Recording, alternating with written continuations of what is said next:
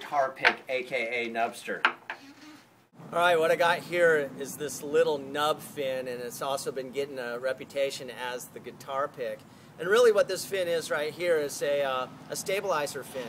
And, you know, a little bit of history is, you know, forefins have a little bit of a personality, if you will. And anyone that has ridden forefins, there might be a certain prejudice you might have about forefins, maybe in certain ways that it rides the wave. You know, we all love them because how fast they turn up on the rail, and they're really quick, you know, through the water.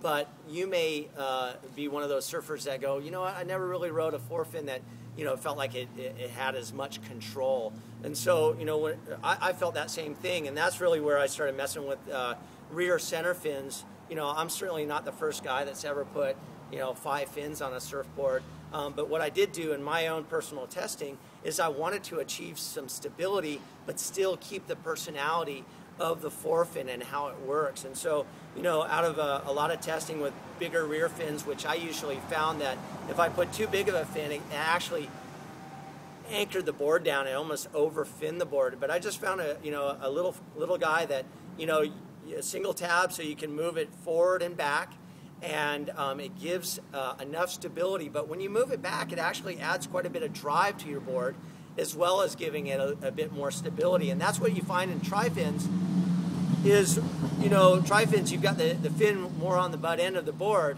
and that's really what anchors the tail in the water. But, you know, this little guy does just enough, but it still keeps that characteristic that we all love in forefins. So this little guy, the guitar pick or the Nubster, whatever you want to call it, that's what this is.